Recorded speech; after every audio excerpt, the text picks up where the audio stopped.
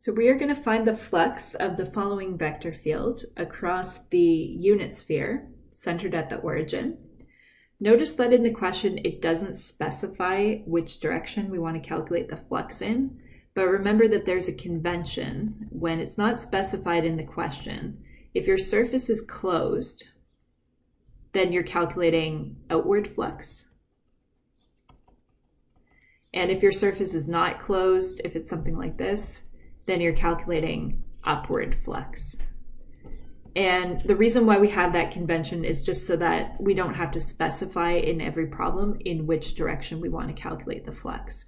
Since in this scenario, we're talking about the unit sphere that's centered at the origin, we're in this situation where we've got a closed surface, and so we know that we're going to be calculating the outward flux. So we'll just write outward for a closed surface so that when that comes up in this question, we'll have already thought about that convention. So there are a couple of ways to proceed with this problem. We need a formula for a surface. So you could do this in rectangular coordinates, and you could say x squared plus y squared plus z squared equals 1, and you could go ahead and you could solve that for z and approach it that way. Or another way to do it would be to consider the unit sphere as a parametric surface. So that's what we're going to do here. And if we wanted to describe this unit sphere in terms of two parameters, the easiest way to do that would be to get this written in terms of spherical coordinates. So let's think about changing our coordinates x, y, and z over to cylindrical, and then from cylindrical we'll move into spherical. Cylindrical is just usually a good middle ground between rectangular and spherical. So for cylindrical, we would say x is equal to r cos theta, y is equal to r sine theta, and in cylindrical, z just is equal to z. And then we could draw our special triangle in spherical coordinates to help us move all the way into spherical. So the angle phi is measured from the positive z-axis. This distance here is 3D distance. That's what we're going to call rho. That's our distance in the vertical direction, z, and then r is our distance in the xy plane. Okay, so we can look at this triangle and we could say, well, r is the same thing as rho sine phi. So we would say x equals rho sine phi cos theta, y would be rho sine phi sine theta, and then to get z in spherical coordinates, looking at our triangle, we would say z is rho cos phi. Okay, so right now that involves three variables, rho, phi, and theta, but what we're trying to describe is the unit sphere that's centered at the origin. So that means we're using a rho value of 1. And so x becomes sine phi cos theta, y becomes sine phi sine theta, and z becomes cos phi. So I'll just write dot, dot, dot. So the way we're going to record all this information is we're actually going to write down the position vector, which we'll call vector r, and that's just going to describe the types of points that we've got on our surface, but describe them in terms of our two parameters. Okay, so plugging in rho equal 1 into these three formulas, we get sine phi cos theta, sine phi sine theta, and then finally cos phi. Okay, and then we can think about recording the values that we're going to use for phi and theta. So let's just think about spherical coordinates. So we got this nice sphere here, unit sphere centered at the origin. Phi is the angle measured from the positive z-axis. So if we think about what phi values we need to capture across this whole unit sphere, everything from 0 to pi. And then theta represents our amount of rotation in the xy direction. So we want to go all the way around that unit sphere, and theta will be going from 0 to 2 pi. All right, so we'll use these values when we actually set up our double integral a little bit later in the problem. So let's just flash back to how to calculate NDS for a parametric surface. We say it's going to be either plus or minus r sub u crossed with r sub v du dv. The only catch here is that our parameters are actually called phi and theta. So if I just name change here, we would go r sub phi crossed with r sub theta, and then d phi, d theta, and we'll choose the plus or minus as is appropriate. We know we're going to be calculating outward flux, so we'll just choose whatever sign takes us outwards. All right, so let's get into the partial derivative portion of the calculation. We'll calculate r sub phi and r sub theta, and we're just looking up at our position vector that we built up at the top of the screen there. Okay, so taking our partial derivatives with respect to phi, we'd have cos phi, cos theta, cos phi sine theta, and then minus sine phi. And then taking partials with respect to theta, we'd have minus sine phi sine theta. We'd have sine phi cos theta. And then the last one is the nicest one, it's just 0.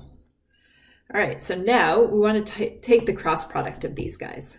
So r sub phi crossed with r sub theta. Let's think of this as a 3×3 determinant. Just give ourselves lots of room to write here. So we'll write our ijk, write out our vectors.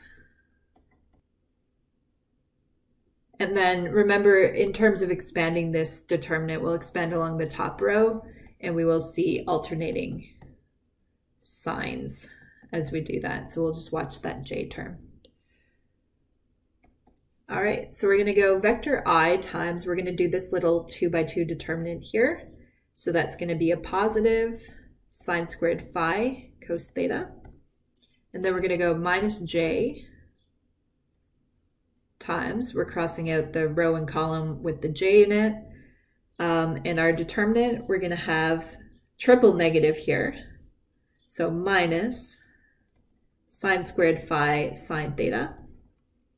And then finally plus vector k times, we'll do just that little 2×2 determinant there. Okay, so let's do this on the next line just to give ourselves room to write. So when you multiply these guys together, notice there's going to be that cos squared theta that comes up. So we could call this, let's say, sine phi cos squared theta. And then when we subtract off the backwards product, that's now going to become plus, we get quite a similar term. It's sine phi cos phi sine squared theta. So whenever you see this pattern of something times a cos squared theta plus that same thing times the sine squared theta, see, we're going to be able to factor this. This stuff in the brackets is sine phi cos phi times cos squared theta plus sine squared theta, and that part there just gives us 1. So in other words, everything we're getting in the bracket is just sine phi cos phi. So it's good to be able to recognize that quickly in this type of problem, just so that we do a minimum of writing. So let's put our vector back in component form. So the I component, sine squared phi cos theta. The j component going to be positive sine squared phi sine theta. And then finally we've got sine phi cos phi. Okay, so there was a little bit of algebra to do, but this is looking good at this point. And then to get our integrand figured out, we need to turn this into NDS. So we're going to say plus or minus this thing, which I'll just call r sub phi crossed with r sub theta times d phi d theta. Okay, so let's think about the plus or minus sign here. We already decided that since we're working with a closed surface, we want to choose the outwards direction. Anytime your surface is closed, your flux is going to be outwards unless otherwise specified. So let's think about whether the plus or the minus sign is going to correspond to an outwards direction. So here's our sphere. And to figure this out, I would say let's just think about what's going on with the z component of our normal vector. So if you were on the upper hemisphere, your normal vector going out would look like that. And if you were on the lower hemisphere here, your outward normal vector would look like that. Okay, so outwards means that z is going to be positive when phi is somewhere between 0 and pi over 2. So that's just like saying if you're anywhere on the upper hemisphere where phi is between 0 and pi over 2, you want the z component to be positive so that that n is pointing up. That's what corresponds to outwards. See, if your normal vector were going like this, z would be negative, that would be pointing inwards. So we are reducing the problem just to thinking about the z component.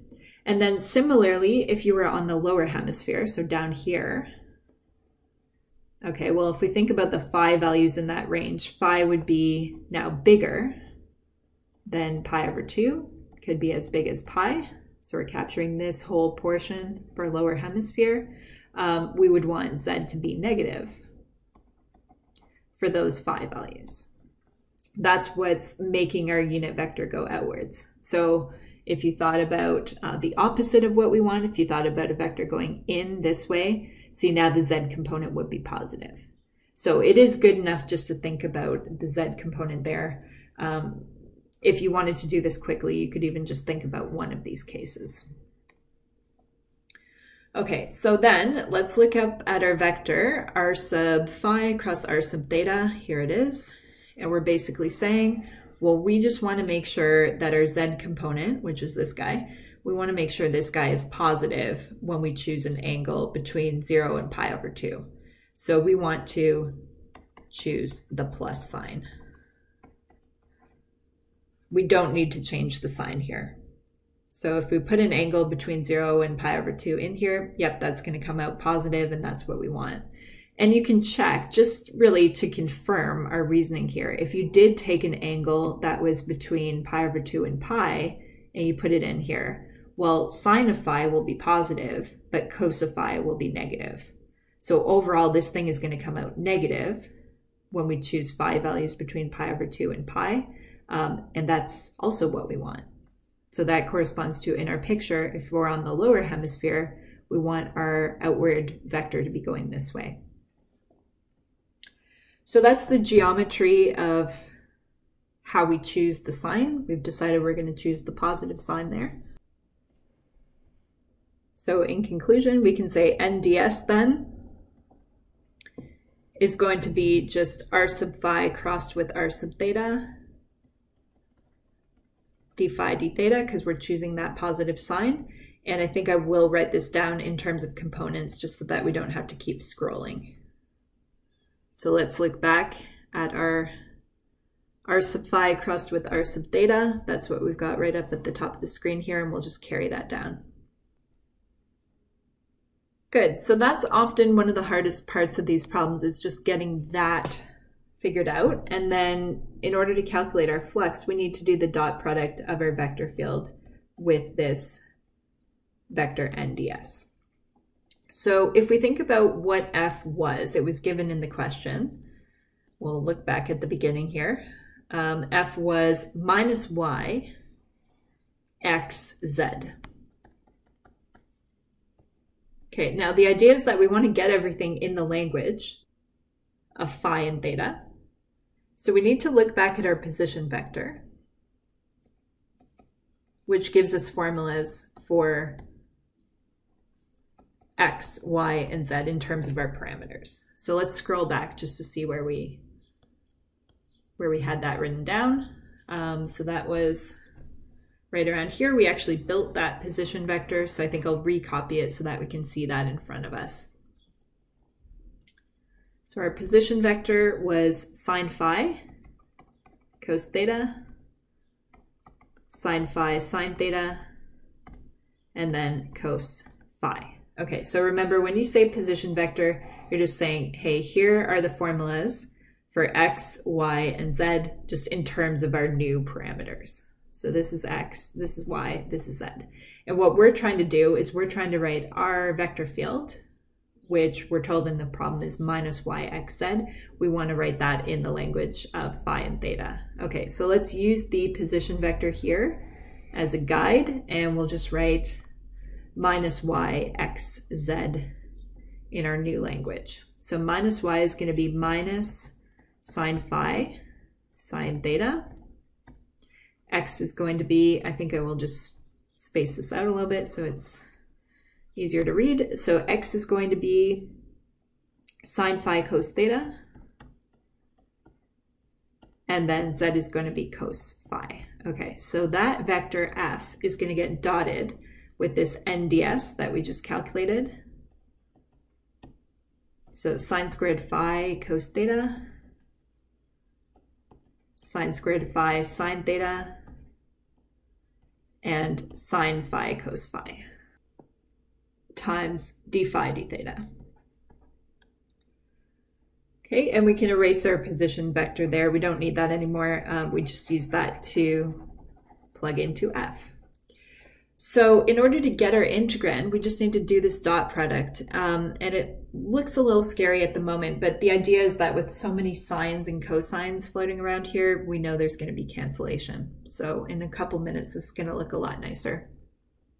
So let's do our dot product in the usual way. We'll multiply the first components together. So that's going to be minus sine cubed phi times sine phi times sine theta cos theta, and then plus multiplying the second components together, sine cubed phi. Again, we're seeing a sine theta cos theta term. Okay, so and then multiplying the third components together, sine phi cos squared phi. Okay, and all that stuff getting multiplied by d phi d theta. So let's get this cancellation going. So notice the beautiful thing that happens here. So first and second terms just completely cancel out. We got a negative version and a positive version of the same thing, so that's great. And that gives us just a nice cos squared phi sine phi d theta. So to calculate flux, the idea is that we're going to have to do a double integral of this thing just over the appropriate phi and theta values, and this thing is going to be pretty friendly to integrate. So we really are in the home stretch here. So let's write down our formula for flux. So capital phi, going to do the integral, double integral over our surface of f dot n ds. We've put all the work in now to calculating that thing. So we're going to say this is the double integral of cos squared phi sine phi d theta. And strictly speaking, if you wanted to write a subscript here under the double integral, you'd call that r. R is just the range of values for your parameters. So we would just be looking back at the beginning to figure out what phi and theta values we would be using here. So let's look back to where we set up our position vector. And we said the idea here is that we're using spherical coordinates. So we're just going to use the usual range of values for phi and theta to capture that whole unit sphere. Phi should be ranging between 0 and pi, theta ranging between 0 and 2 pi. So we'll write that down and then get that onto our integral. Okay, so that means instead of writing r here, I think I'll just directly put in our limits of integration. So phi going from 0 to pi to capture the whole top and bottom of our unit sphere, and then theta going from 0 to 2 pi to make sure that we're going all the way around that sphere. Good, so let's do our integration and then we will have our flux. So we'll keep our outside integral on there, keep our d theta on there, and then we're just going to integrate this cos squared phi times sine phi. So if you wanted, you could do a little substitution on the side, but the idea would be to let u equal cos phi, so that this thing here is like u squared, and then du would be minus sine phi d phi. So if you went through all the details of the substitution, you would not exactly get cos cubed phi over 3. You'd actually get the negative of that because your du is going to come out negative. So it's up to you whether you want to go through all the details or whether you want to just write that down quickly. So we get minus cos cubed phi over 3, and that needs to get evaluated at phi equal pi and phi equal 0. Okay, so let's figure that out. Subbing in phi equal pi, well, cos of pi is going to be -1. So this is going to give us negative -1, in other words, 1/3. And then subtracting off the value at 0, again, we're going to have a double negative kind of situation. So 2/3 is what we're getting there, and then that has to get multiplied by the integral from 0 to 2 pi d theta. So that part there is just giving us 2 pi. Okay, so we got 2/3 times 2 pi, in other words, 4 pi over 3 is our flux. So that was a lot of practice working with a parametric surface and calculating the flux across that parametric surface. So a couple of key steps that we had to do here. We had to actually create our position vector using our knowledge of spherical coordinates. So I would say that was the first kind of pressure point in the problem.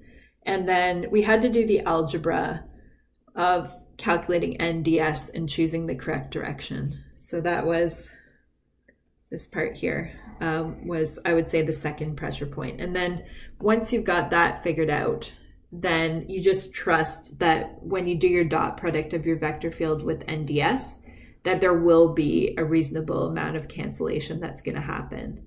And that's typically how these questions are going to flow. So you end up with an integrand that's typically not that bad.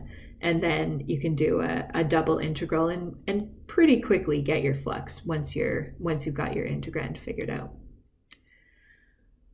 So that is 3D flux for parametric surfaces. Thanks for watching.